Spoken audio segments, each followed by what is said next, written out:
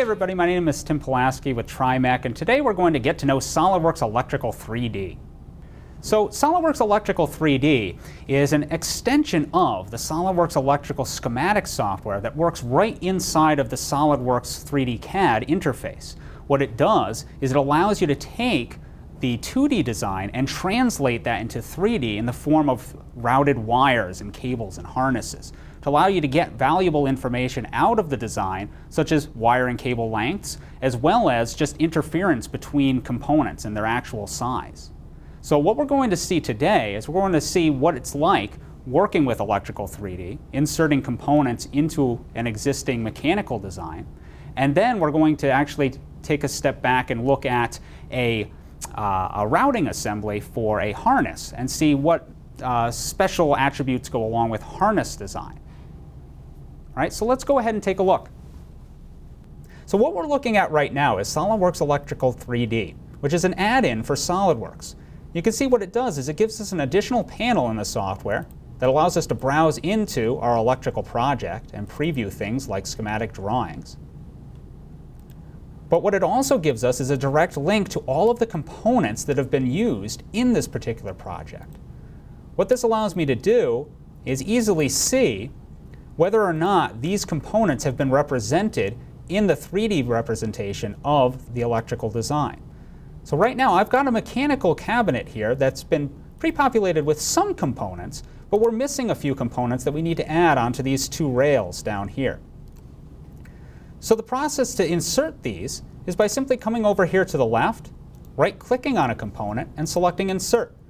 What it does is it's going to browse into your own libraries and grab a 3D representation of that particular part number and allow me to insert it into my design.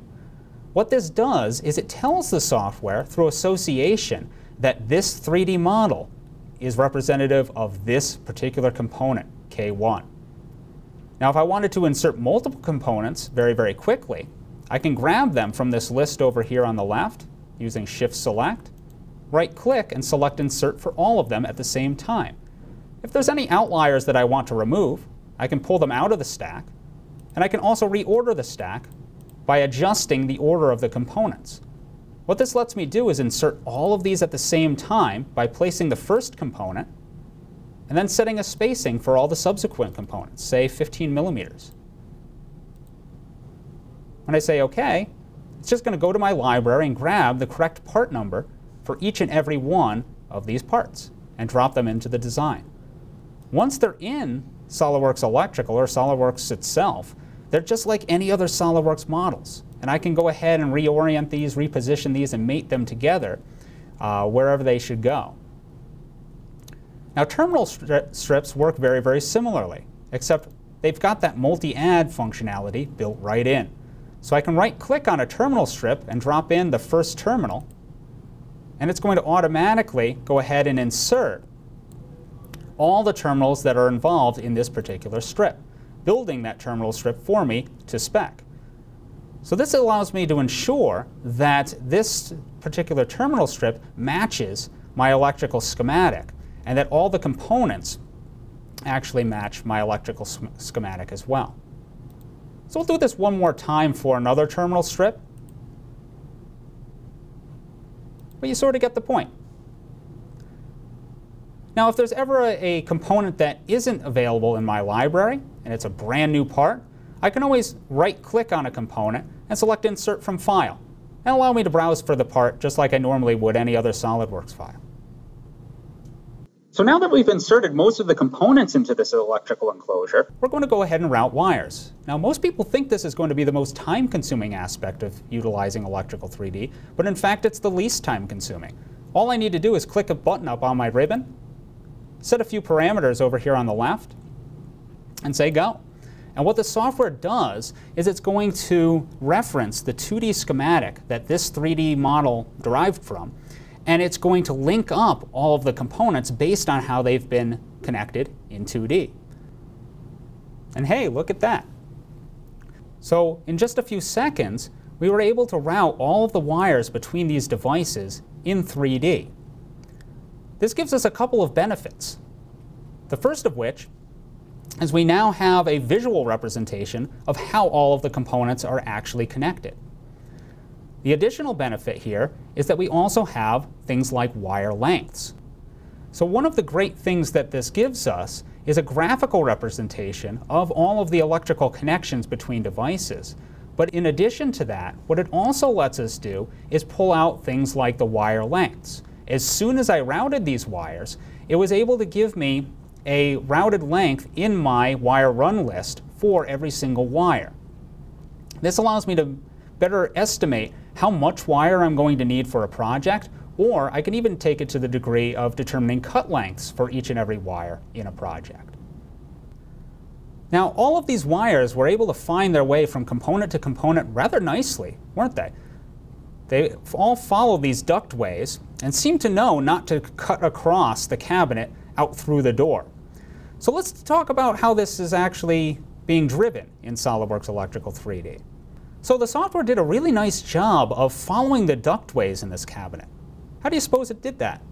Well, over here in our SOLIDWORKS tree, at the very bottom, there was a specific sketch that we had created beforehand that allowed us to define valid pathways that the electrical wires can take from point A to point B. So this is something called a path sketch, and it's created just using a 3D sketch in SOLIDWORKS itself. And what it does is it allows us to define grids and pathways for these wires to take. You can sort of think of them as highways for wires. I can store these pathways in either the top level assembly, or I can store it in the components themselves. For example, inside of this duct, I've got a path sketch that just runs down the center line. So the advantage to doing this in ductways and things of that nature is I only need one sketch in the component, and every time I use that component inside of SOLIDWORKS itself, it's going to pull in that path sketch. And just by doing that, I get a nice highway system that I can use to route wires from point A to point B. So what we've just seen is how we can route wires in something of an industrial application. But what about electronics applications where we have PCBs or other devices connected with connectors and harnesses? So what I want to demonstrate for you is how we can capture this using SOLIDWORKS Electrical 3D and the different steps that are involved. So let's go ahead and take a look. So what I want to do in this particular enclosure is connect these two PCBs together with a lot of these enclosure fans to make sure that everything is properly ventilated. Over here on the left, we have a components list that's similar to our industrial application, but instead of just standard components, we also have connectors that we need to place in this design. So what I'll do is I'll zoom in on this PCB, and we're going to insert one of our 10-pin connectors by right-clicking on it and selecting Insert. Now, I don't need the crimp terminals that come along with this connector. The housing will suffice. So I'm going to remove those and only insert the housing. What we can do is we can then just hover over that PCB, and using mate references in SOLIDWORKS, I can easily snap this connector into place. We'll do the same thing down here behind this push button for one of my 6-pin connectors. Same process. I can either right-click and say Insert, or you can actually expand this out and just right-click on the housing itself and insert only that. All right, so by snapping these into place, what I'm doing is I'm defining the from and the to, the origin and destination, for all of these components in my harness. So we'll place one fan connector up here, as well as two at the back of the cabinet over here. And you can see these mate references really make this a breeze and very easy to insert into the rest of the design. Once I've got everything placed, instead of routing wires, what I'm going to do is I'm going to route all of these components together as a harness. And you get some really special functionality when you do. So if I say Route Harnesses, when I do so, what the software is going to do for me is not only route the harness routes, such as the wires and cables, but it's also going to collect up all of the connectors within that harness and produce a subassembly within the SOLIDWORKS architecture. So just like that, the software is able to route all of these connectors together and combine them into one finished routed harness assembly. Now what I'll do is I'll save this in an external file so that I can document this separate from this particular enclosure. So we'll just run with the default name is fine.